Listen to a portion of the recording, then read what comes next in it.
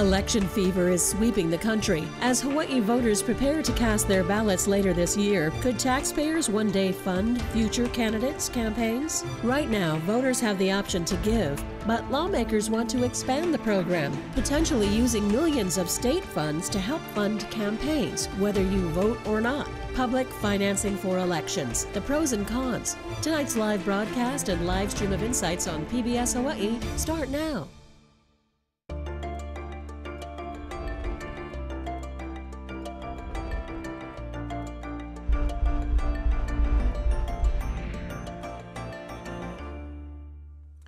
Aloha and welcome to Insights on PBS Hawaii. I'm Daryl Huff. It's no secret money plays a big part in political campaigns. Commercials, ads, and even those yard signs all come at a cost that discourages many people from running at all.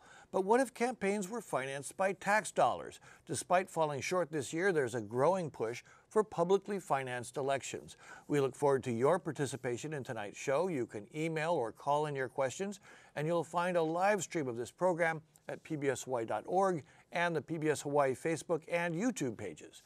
Now to our guest. Kristen Izumi-Nitao is the Executive Director of the State Campaign Spending Commission. The commission works to make sure campaign donations and expenditures are legal and transparent.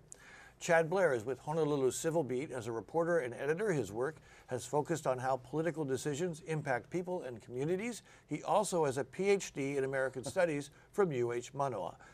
And Cameron Hurt is the program director at Common Cause Hawaii, a nonpartisan organization that aims to curb the excess influence of money in politics and promote fair and honest elections. Political analyst Colin Moore comes to us from the University of Hawaii at Manoa, where he has been a longtime political science professor, now working in the Matsunaga Institute for Peace. I was interested to hear that, Colin. That's very interesting. Let's start off with sort of a broad brush look at, this move for public financing is because people are unhappy with the system. Cameron Hurt, welcome to the show, and give us a sense of what's so wrong with it that it needs to be fixed in this dramatic a fashion. I think if we could just go back first to the Citizens United ruling that the Supreme Court passed, which basically allowed for corporations to have the same buy-in as regular people. That really kind of changed. Well, it was already going on, but it solidified the change in our election process where corporations were able to compete with regular people for political influence. Now, I don't know about the regular person, but I can't keep up with Meta. I can't keep up with the Steve Jobs, with the Amazons of the world, or even with the local developers or the mainland developers here. And what that has done is it's allowed for people with the biggest pockets to have the loudest voices in our voting system. And so what we're seeking to do is change that by giving everybody buy-in power. So all of our dollars matter. All of us need to be courted for that vote. Chad Blair, as a longtime reporter here, do you feel that money is too much of an influence, and how is it an influence? Are people literally being bought, or is it more of a broader systemic problem? And not just corporations, unions, labor unions as well, because of the Citizens United decision.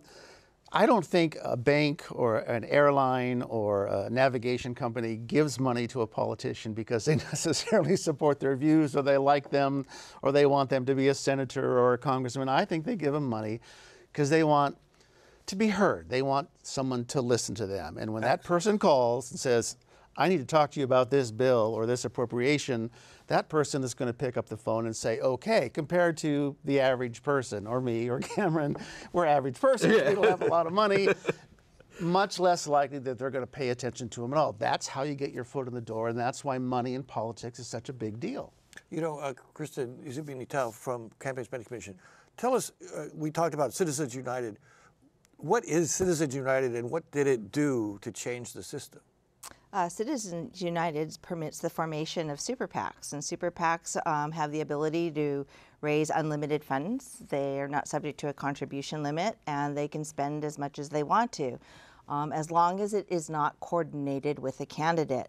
And that has pretty much cemented the core of our politics here. And so currently we have 19 super PACs, and I think everybody has seen how super PACs have supported candidates as well as opposed candidates. So, I think that's going to be a hard thing with special interests that can unite by forming a super PAC and getting its priorities across by sorting. How long ago was Citizens United now? I mean, just roughly.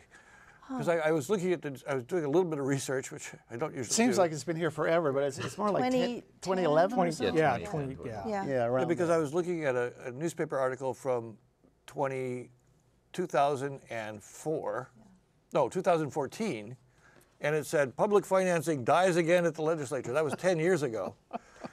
Colin Moore, what do you think the impacts are on the system, and has it changed dramatically, or is this still business as usual?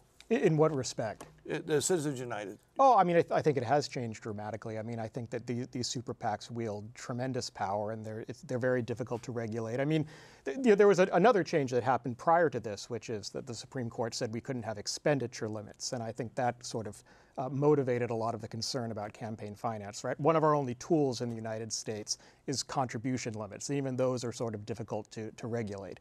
And so public financing was a way, I think, to try to cut this connection between donor giving and the actions of politicians. And Hawaii actually was a pioneer in this. I think people forget it. Our system hasn't been working very well recently, but it was part of the 1978 CONCON to create this partial public financing system that still exists. So, we're talking about this again, but I think it's important for folks to remember we were one of the leaders of this originally. Now, when you do a partial public financing, you can make deals with that candidate essentially that says you're not going to spend any more than this, right? That's the quid pro. That's the trade-off of pretty much every system where you're accepting public funds, is that the government taxpayers are going to provide you with some money to run your campaign, and in exchange, you're going to agree to this expenditure limit. The trouble with this, and I think we'll get into this a little later in the program, of course, is that candidates can always opt out. We can't force people to participate in a public funding program, and so if you're a well-connected candidate, a rich individual, you can always raise more money privately. If I'm not mistaken, it was David Ige, when he was a fairly relatively unknown state senator challenging a sitting governor. That's right, Neil Abercrombie, was outraised 10-1 by the governor, and I believe Ige was on the partially public financing. Yep. As soon as he won the primary, I believe he gave that up. Did he not? Gave it right up. I was going to ask Kristen Izumi-Nitao, is how popular is that? Do a lot of candidates sign up for this? The partial? The system we have. So the partial public funding program has been run for the last 23 years, and we do have people who win with partial public funds. This past year, we wanted to boost its participation by offering 2-to-1 match. So it has not been really touched since its inception. When you say 2-to-1 match, what's the mechanism of that? Basically, if you raise so much, we will double the match requirement. And but unfortunately, that bill did not make it through this legislative session. It was a proposal. It was a bill. Something you could do administratively. No, right? But no, the public funding program pretty much exists as it was, from its creation, and we've been trying to boost it to increase participation. But it has met with a lot of troubles, particularly, I think, with the comprehensive public funding. It was sort of misconceived as competition. But I think the commission understands that this is a constitutionally mandated program, and it's one for which there's money, and one for which we don't need additional personnel at the rate it's running. The one that we have. The one that we have. So that's why we tried to boost it. I'd like to have Cameron pitch in. From your observation of Hawaii politics, where do you see the money having the most influence and the most concern for you? I don't think there's one area, because corruption runs so deep. If I just being completely honest, it is all very concerning. When we think about even the partial funding that we have now, why didn't that bill move forward? We just heard that it's been as it was when it was first written. It's been as it was. You do have some people who run using it, such as Ige or Representative Janae Capella, and they are able to win. But when you talk to them one-off, they'll tell you that you don't get a lot of money from it. There's not enough money to where it significantly matters. And I think if you're going to turn your back on fully funded campaign financing, then not improving the system that we have seems like neglect. Let me throw this out for Colin and Chad. What's it cost to run for the state house or the state senate or the governor? I mean, and is there a big difference there? Because I've seen relative nobodies who are willing to put the shoe leather in and walk a house district, for example, and win. Depending on how people feel about the incumbent. I mean, is there some level at which the money starts having a lot more influence? I think you need enough money to be competitive. I mean, sure, that our legislative districts are small enough where that kind of person-to-person contact can still make a difference. But I actually crunched the numbers, and it turns out it's about $40,000 in the House. So the 13 House candidates who beat an incumbent, and I think that's probably the bar you want to evaluate this at, because open seats can be a little more difficult to discuss. They spent about $40,000, and so I would say that if you're not able to raise pretty close to $40,000 to run for a House seat here, it doesn't mean it's not possible for you to win, but I'd say that's probably the threshold you need to reach to be competitive. And Chad, that's the smallest political districts that we have. It's $40,000. That's a lot of money. Right. I was looking at the numbers too, because the Campaign Spending Commission actually tracks them. You can go back and look at it over time. I saw one person, House Speaker Scott Saiki, who has been in tight races the last 2 cycles, who was again up against Kim Koko Iwamoto. Barely won both times, like 130, 140 votes. And we'll see what happens this time. But Speaker Saiki, I believe, spent well over $200,000 to keep that seat here on Oahu. And then when you go to the Senate, what's the average in the Senate? 80 to 100? Yeah, about $1,000. Lorraine Inouye ran against Laura Ocasio a couple of years ago, and she spent something like $160,000. Of course, Senate seats are much a little bigger, yeah. They are much bigger, and you can't walk it. And remember this: you can't buy television ads for a House or a Senate or a council seat. There's just no way. It's just not going to be profitable at all. What are they spending this money on? I mean, Scott Saiki's district is like from Block A to Block B. It's not a very big space. A lot of condos. Yeah, it's a lot of condos. But it depends on how much money your opponent is spending. No, but I mean, what are they spending the money on? I mean, that's one of the things you guys track. I mean, generally speaking, when you spend $200,000 in a House race, what are you spending it on? You're buying flyers, and you're doing banners, and you're doing commercials, you're doing ads, you're doing social media. It's mailings. Yes, you're doing all of that. So the money, I have to admit, there's 8 authorized uses for candidates, and mostly it's directly related to their campaign to win it. So that's a good indicator. But I do want to comment that if it's 40,000 is the number to win a House race, and 80 to 120 somewhere. Let's call it compete instead of win. Yeah, that's compete. On a good note, that's where the full public funding bill came in. It was a crunch of numbers as to the average of what it took to want for the winner in those races. So it's real numbers, but yes, it's sort of skewed too, because there will be races that go above that, and there will be races that way below that. And that has to do with an incumbent. It has to do with the political makeup of the person, the opponent. The transient of the district, how transient the district is. Absolutely, Cameron. So there's a lot of unknown factors, but for purpose of this bill, at least the numbers, the maximum amounts that would have been be able to qualify for, were consistent with the data as to what it would take to win. By the way, spending on campaigns is also bentos for the volunteers, bottles of water, T-shirts. Yeah, whole swag. Cars. But to the bill itself, help me out. Is it SB 3281? Was that the number? It all kind of runs together after a while. But if I understand correctly, someone who got the requisite signatures to run for governor could qualify for as much as, was it $2.5 million in a governor's race? Josh Green, 2 years ago, spent $4.5 million. Of course, he's a prodigious fundraiser. He holds a lot of them. But that's what you need, a couple $1 million to be competitive in a statewide election for governor. Yep. Let me throw out a good question from a viewer, Nikos from Aliomanu. How can a public financing system, and we're talking broadly now instead of specific numbers in this one, we'll get to that later.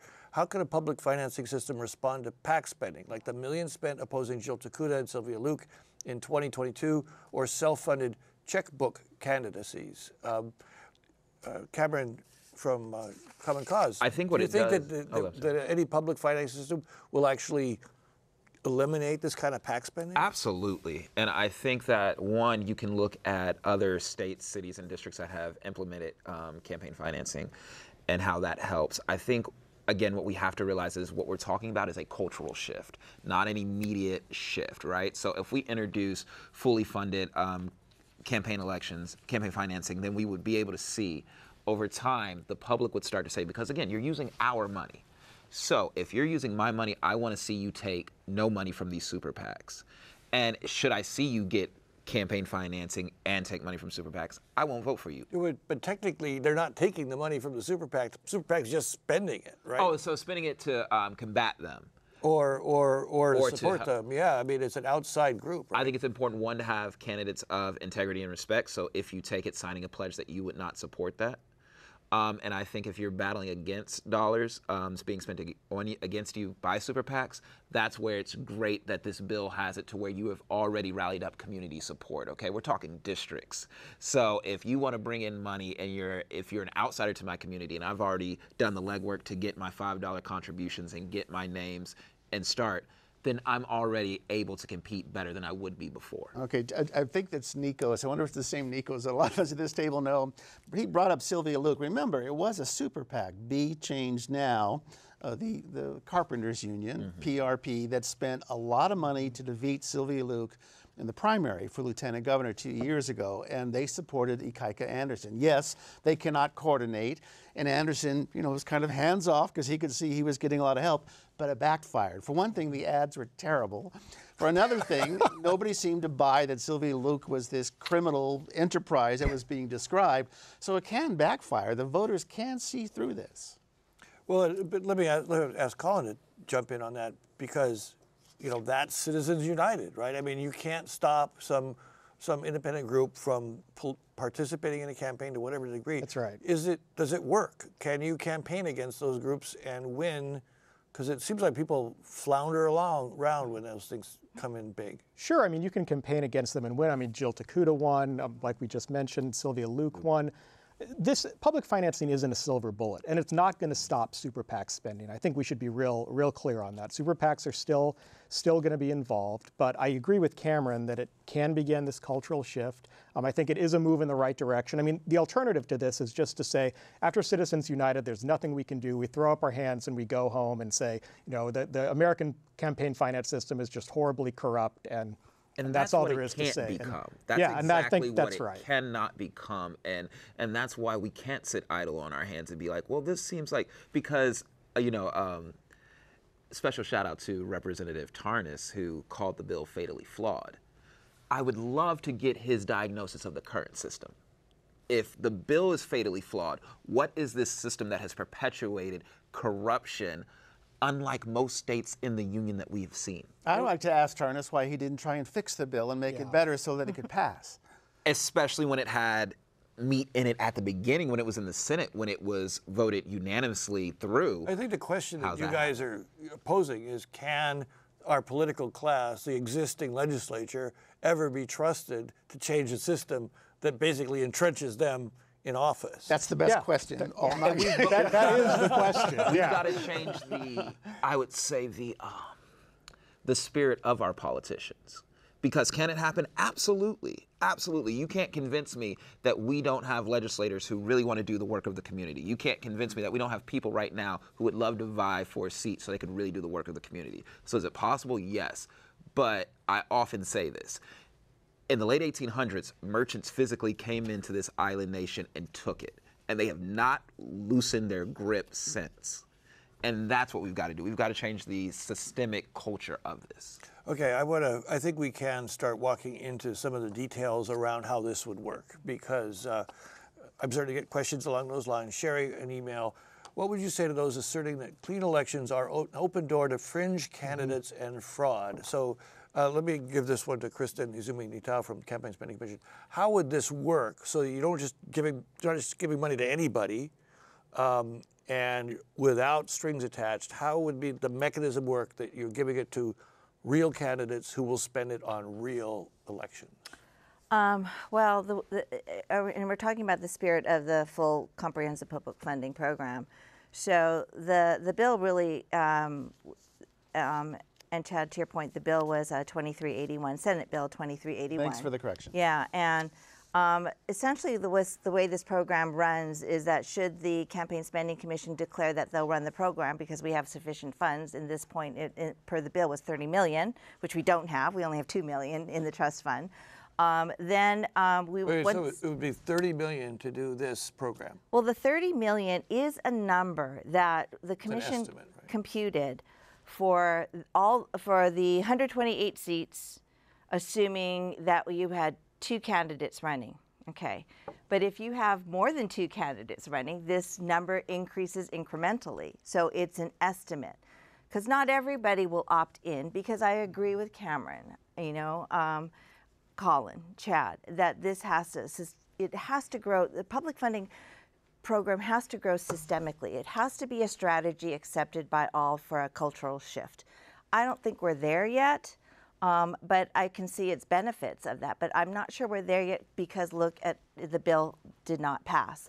But as far as operationally, a candidate, if they were running for governor, they have to get $6,250 $5 contributions. And this will have to be from individual people. From individual people, yes. Real people, Hawaii voters. Yep. Hawaii voters. Yes, Hawaii voters, and that has to be confirmed by their name, their address, their date of birth, and a signature, which we would have to verify or certify that that $5 contribution is legitimate. So if I'm one of those guys, those people who want to give, you're one of those guys, you get it. And I can only give that person $5. Yes. I can't give him more. No. Ooh. No. Small dollar contributions of $5. Okay. So should this candidate get $6,250 to $5 contributions, they then, and have an opponent, and they qualify, go to the primary, the state will give them $1,675,000. And should they survive the primary, go to the general, they will get $825,000 for a total of $2.5 million. Now, the threshold is very different for county races, for state house races. Absolutely. So far fewer signatures. But that's the biggest nut right there. Right. But so I can contrast that with the lowest figure, and that's for the Big Island or the Hawaii County Council. They would only require $55 contributions, and if they have an opponent in the primary, they will receive $13,400. And should they move on to the general with an opponent, they will get $6,600 for a total of $20,000 for the Hawaii County Council program. So there's a big variety, and this runs for every single seat, has a different computation. So let me go. Colin, again, now we're talking about how to get into this system. Mm-hmm. What do you think of that structure? No, this is a solid structure. I mean, and so $50,000, I mean, I said that $40,000 makes you competitive, so this would make you very competitive. We're not flying blind here. There are 3 big states that already run this system: Arizona, Maine, and Connecticut.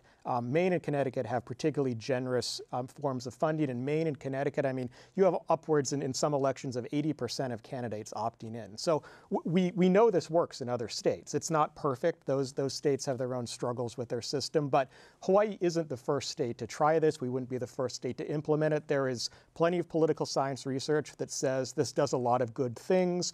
It probably increases the number of candidates, it probably increases candidate diversity, and it probably does not lead to more fringe candidates running.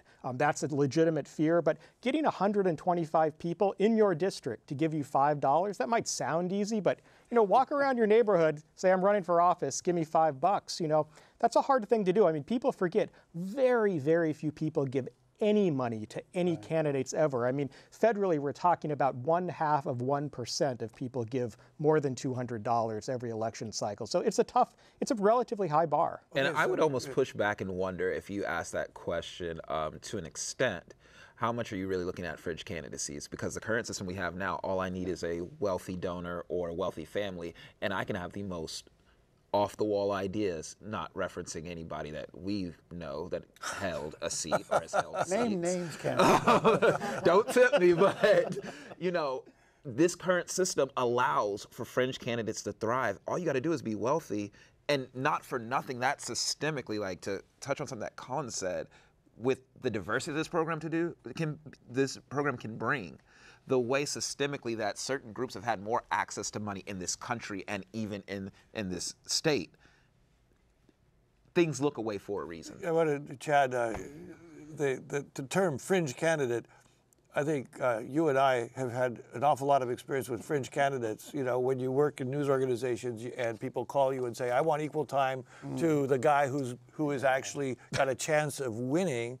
And again, just like it wouldn't eliminate super PACs, it wouldn't eliminate these fringe candidates, because you could still run for office with very little, like 25 signatures in it. Absolutely. Right? I would say there's even fringe incumbents right now in the state of Hawaii. I mean, people get to vote who they want to do. Okay. I think ultimately, though, many of them simply won't last. The voters will figure out at some point that they don't belong there, and they generally don't last very long.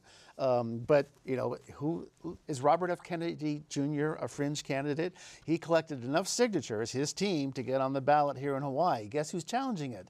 The Democratic Party of Hawaii, who's worried that it's going to hurt Joe Biden come November. Oh, and Joe Biden could possibly lose Hawaii, really? I didn't say that at all. Okay, so a couple of questions, several questions now coming in about the other end of it, the spending end of it, right? These are now taxpayer dollars that are going to these folks.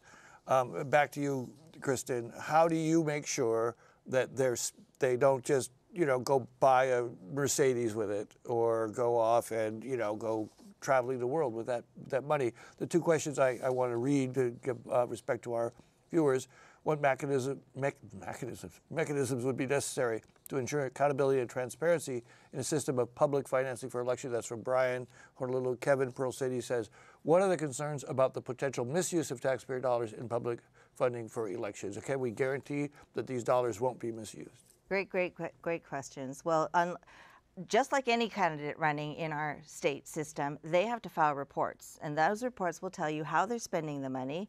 And for a publicly funded candidate, I had referred to 8 authorized uses. Their authorized use is very limited. They cannot be giving it and buying tickets to another candidate's fundraiser. They cannot be using it to give to charitable organizations or public schools or public libraries. This was very specific, that has to be spent to get their name, to get voted into office. And as far as the misuse of it, I mean, we're always looking for that. So a lot of times we'll see that they use it for things like a haircut, or some coffee, or to buy a shirt, or, you know, something in that category that's more of a personal use. And so we'll have to monitor it.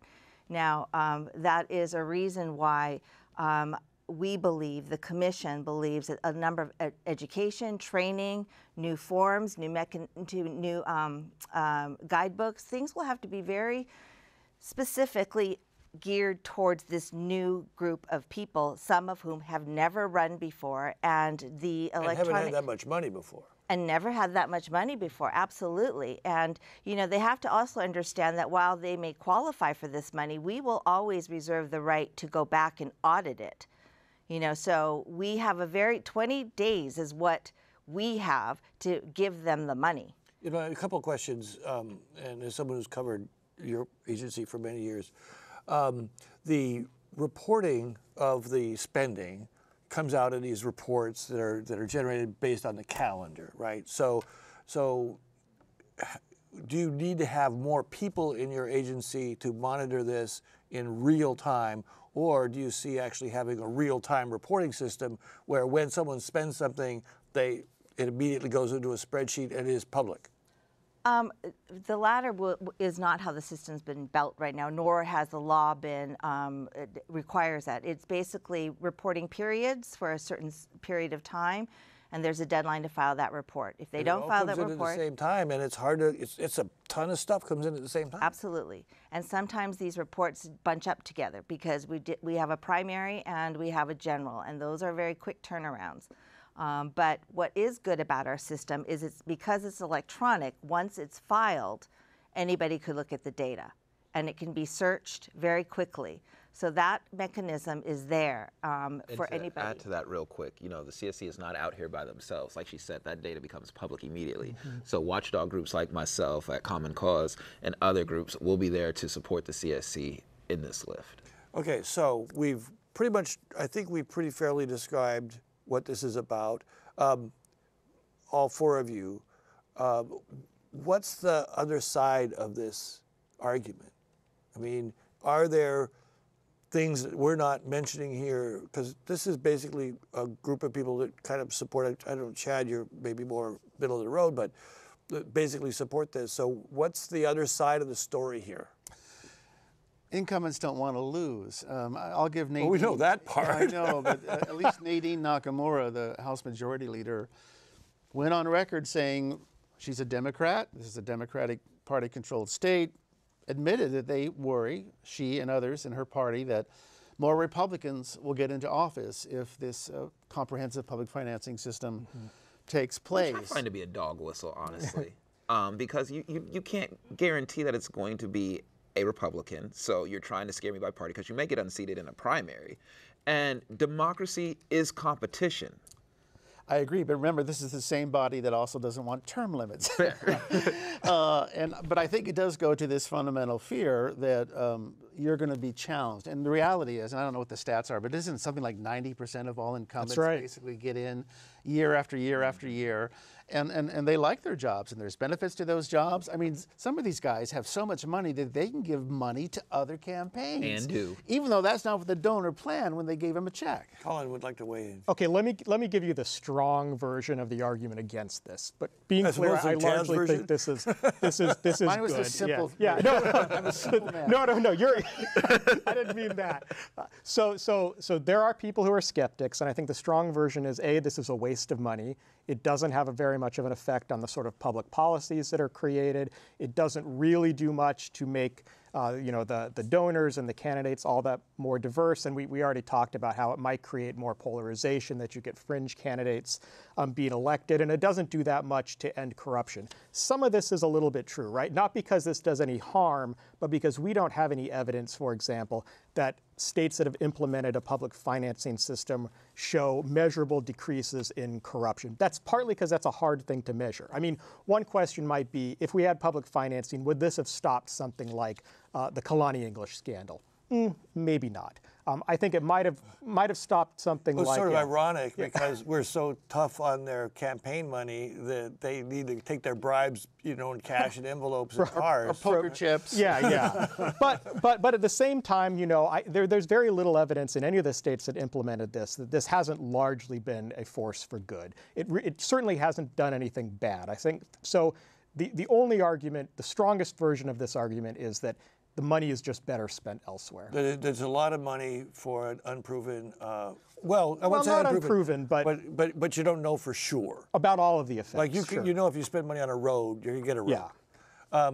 Alika on email asks, what are the proven benefits to clean elections? Are there any benefits that would specifically help women and girls? Yes, we've seen diversity in candidates shoot up. In every research shows that with access to public funds comes more diversity. And here in Hawaii, we have a great opportunity to not only get our young women population involved, but to really get Kanaka involved in a way. In a way that they're not represented at the legislature. Like, let's just call a spade a spade. They're not well represented, and they can't even represent in their communities because they're outspent by candidates. So we could see an increase in women legislators. We could see an increase in Kanaka legislatures. What would that do for us? Like, can we only imagine what type of cultural shift that could bring? Well, I just to throw out my own opinion, which is always dangerous.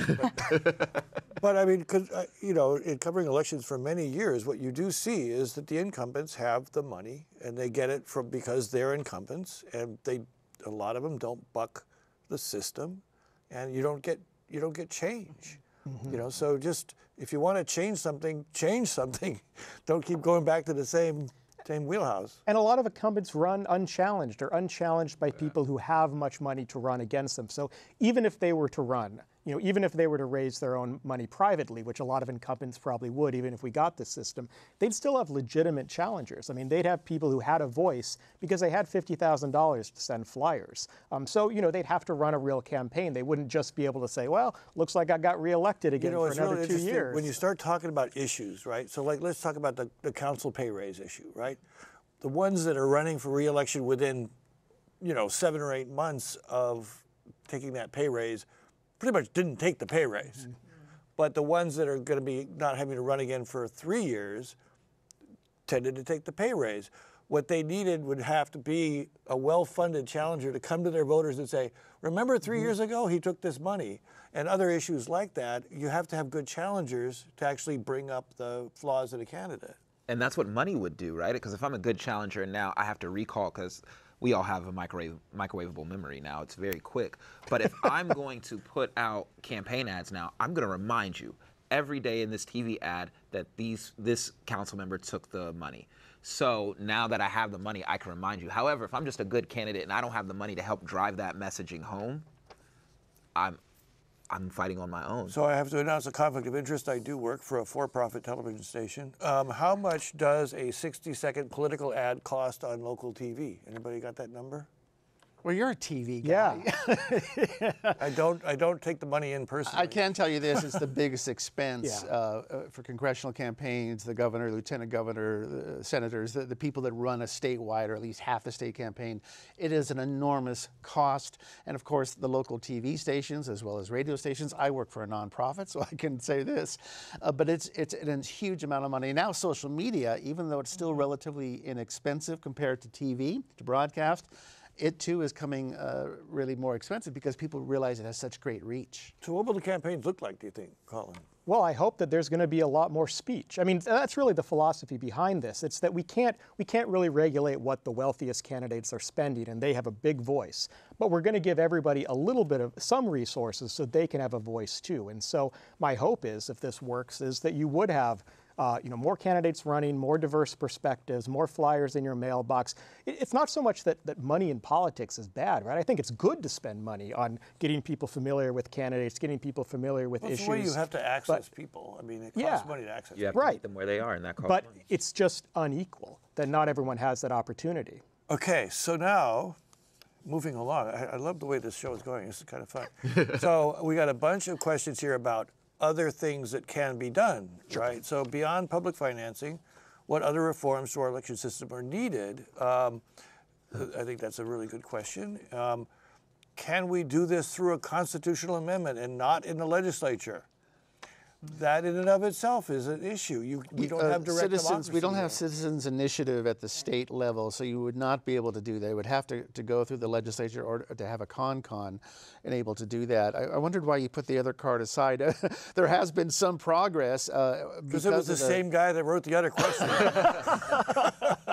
There has been some change, some of it more than incremental. There now is a law in place. It's only been a couple of years. Kristen, correct me if I have the date wrong, but you cannot hold a fundraiser, an organized fundraiser, when the legislature is meeting in session, which means right now from January to May. If you're an elected official. If you're an elected official. You can, however, still accept contributions. You just cannot say, hey, come to my fundraiser, consider giving $500 to $2,000.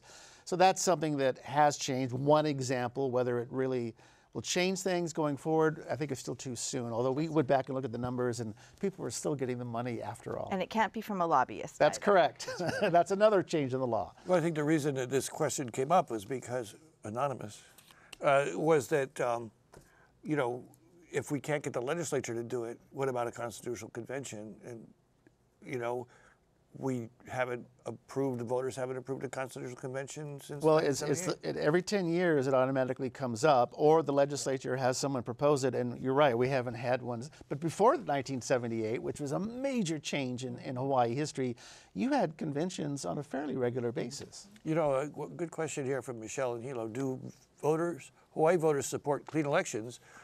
The only way to find out is if this became a constitutional amendment. Well, we've polled them. The Clean Elections Coalition, which Common Cause is a part of with a lot of amazing groups such as Indivisible Hawaii as well as League of Women Voters Hawaii. And we found that remarkably, over 60% of voters feel that their elected politicians are more beholden to their funders rather than the interests of the community. And we found that over 70% polled want clean elections. This isn't a fringe want. This is a need for the community. But polling can be a little tricky on this issue, at least the national polls. So if you ask people, are they in favor of a clean election system, most folks say yes. People are very concerned, like Cameron says, with money in politics. But then when you phrase the question a little bit differently and you say, would you like your tax dollars to go to pay for this? The support is a little less. And so, I mean, we should acknowledge that voters are skeptical about using tax dollars that could go to other things to pay for this. And I mean, I think that, that's what, folks like Cameron and his great work, I mean, they're trying to persuade people that this is money well spent. But there is some legitimate skepticism about that. And one thing I can say great about that polling, to Colin's point, is you do see a decrease when it's framed as your tax dollars going there. But with the Hawaii poll, we still saw 50%. Well, right now is tax season, and I just did my taxes, and I was asked, do I want to put $3 into the public fund? So how many taxpayers actually participate? It's kind of, okay, so if we want to really talk about public interest, as I had mentioned, we did the partial public funding program since 1980, so that's 23 elections. And for the last 10 plus years, we've done a survey, and part of the survey, which anybody who can respond to, for 1 month, we ask, do you support partial public funding? Do you support the $3 tax checkoff? And inevitably, there is a good portion that says we do not like taxpayer money going to fund elections, particularly because I don't know if that candidate is in my district and supports my interests. So that is in and of itself a system, because what people need to understand is the $3 tax checkoff is not money from your coffers, from your personal. It's $3 from the general fund to go to the Hawaii Election Campaign Fund. And every tax year, we only average about receiving something like $110,000. That's all we get.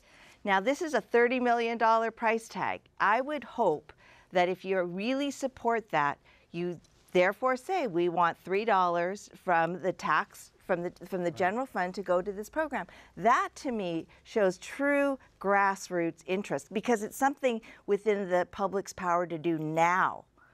But within context, though, and I get that point, but I would say within context, we have one of the worst voter turnout, participation in democracy in this nation. So to think that this state would somehow be really open and receptive to giving money, especially when you look at the history of this state and its relationship with the government, it makes sense why people wouldn't, which is why I think we all talk about a cultural shift is needed with this. Well, I bet Chad will like this question, but I mean, that's because our elections are so boring.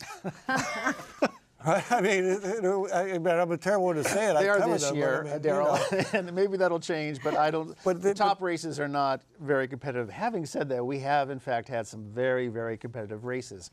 But to the earlier point, incumbency is powerful, and those people get back more and more. I think the bigger problem is you have one party that dominates this state. You have a minority party that really is ineffectual, and you have independent parties trying to make inroads, and it's just not happening.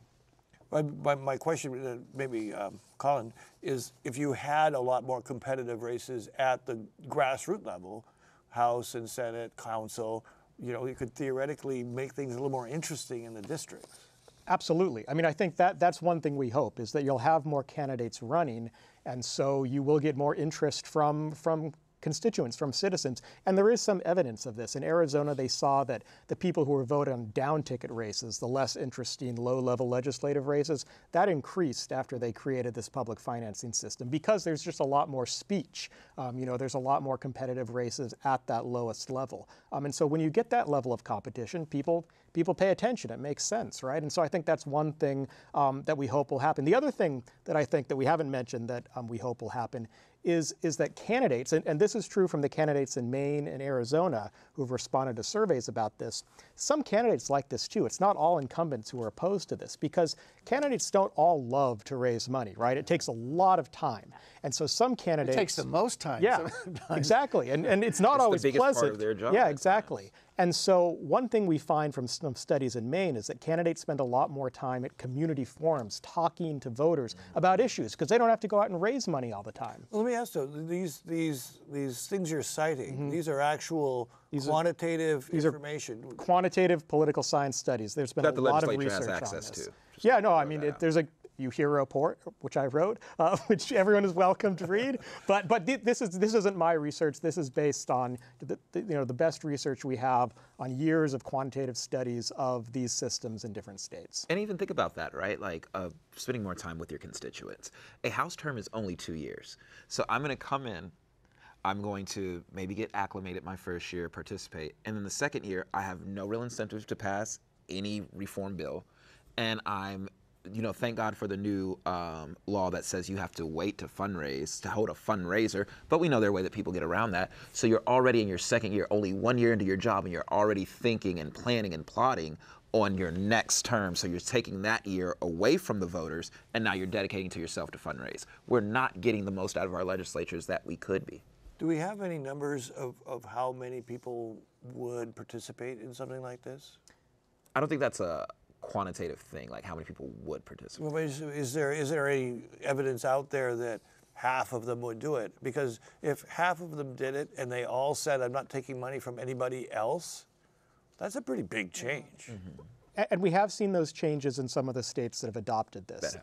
The level of participation in Maine and Connecticut is pretty high. What is important is that the money has to be enough. In other words, we have to offer enough public financing where it makes more sense to opt into public financing than to try to raise private. Because they're saying no to all this money that they could get. Right, and if it's $50,000 and that's about what you would raise if you were raising yourself, then it makes sense to opt in. If it's only $10,000, I mean, this is the reason our current system doesn't work, because it's just not enough money. Yeah. And then you can't raise privately above and beyond that, so you're not competitive. And we should make clear the bill that died, the comprehensive bill, Carl Rhodes' bill, did not have the $30 million in the legislation, nor the $200,000 needed for your staff to be able to go and fund this thing, to do that research and make people sure people are not, filing fraudulent reports.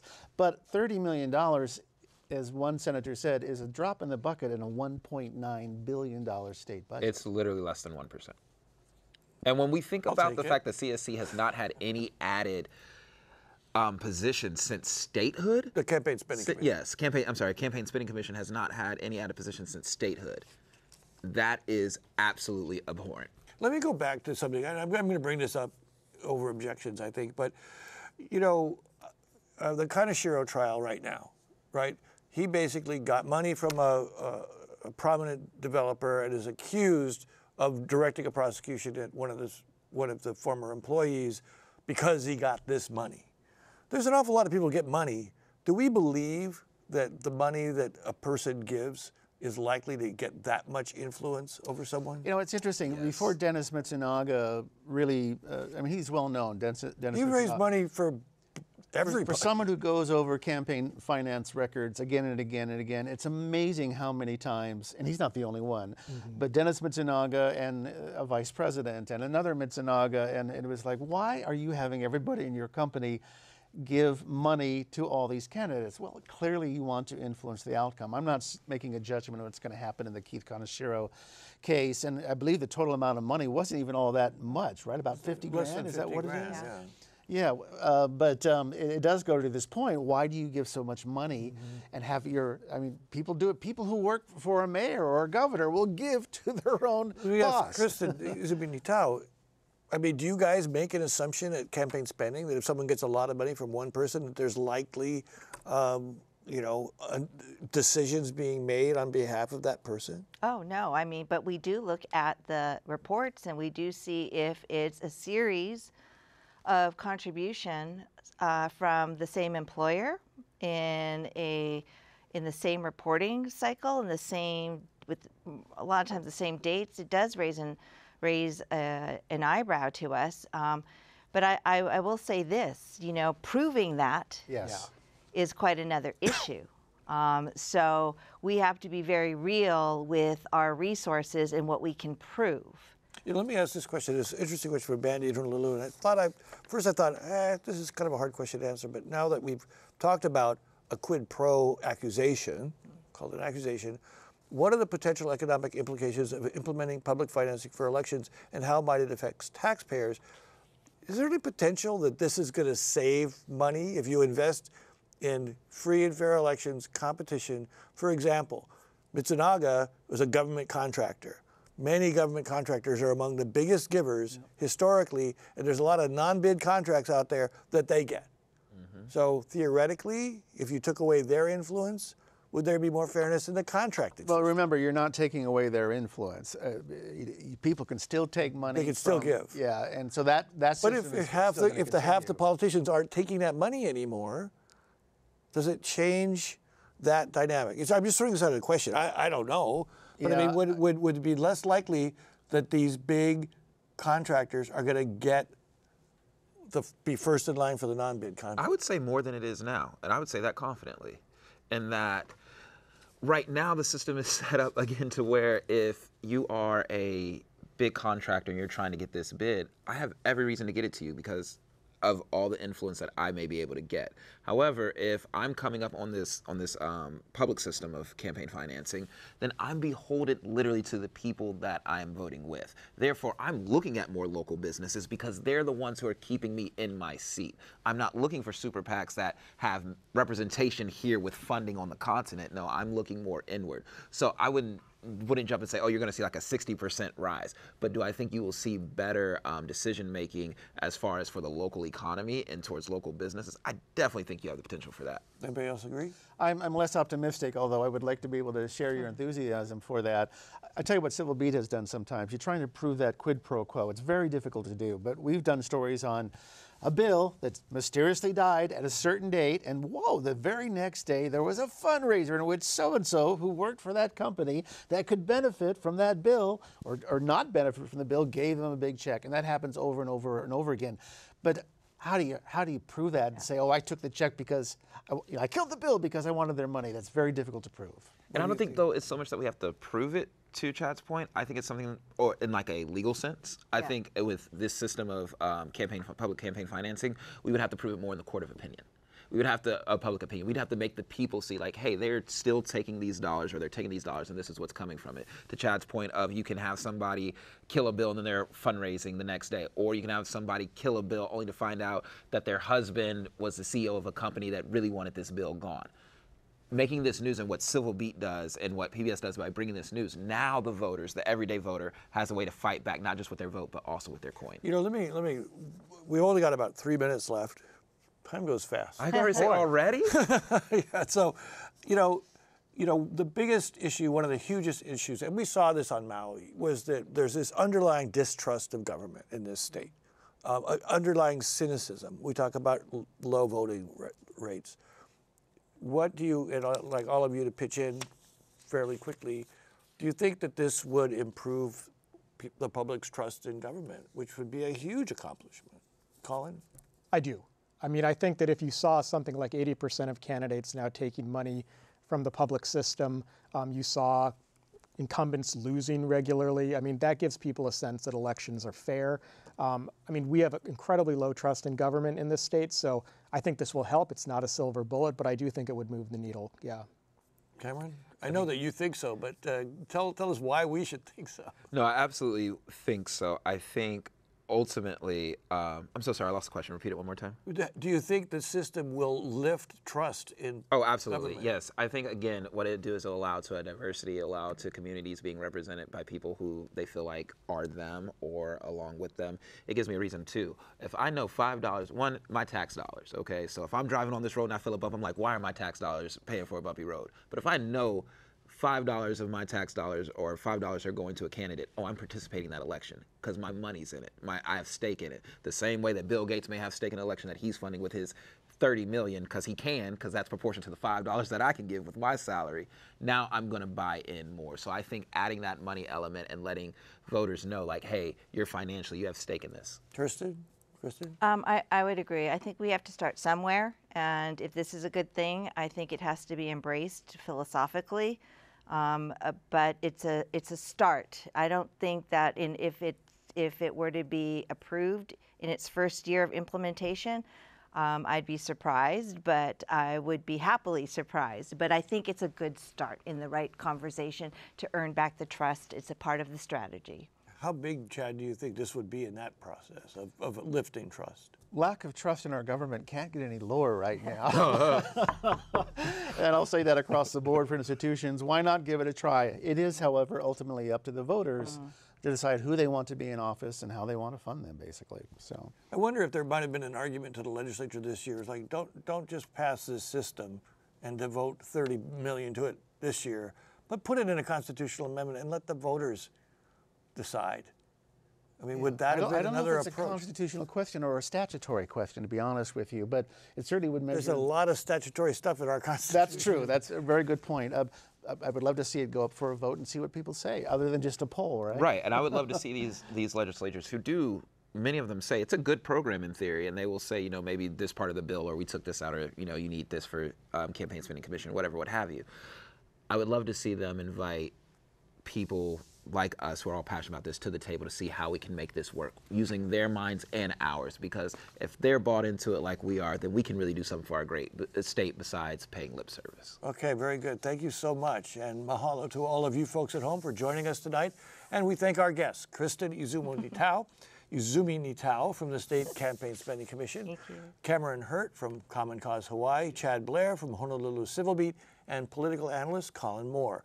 Next week, should the state legislature be full-time? Right now, lawmakers are limited to a 60-day session, which limits their influence most of the year and forces many critical decisions to be made under deadline pressure. But will more time make things better or worse? Please join us then. I'm Daryl Huff for Insights on PBS Hawaii. Aloha.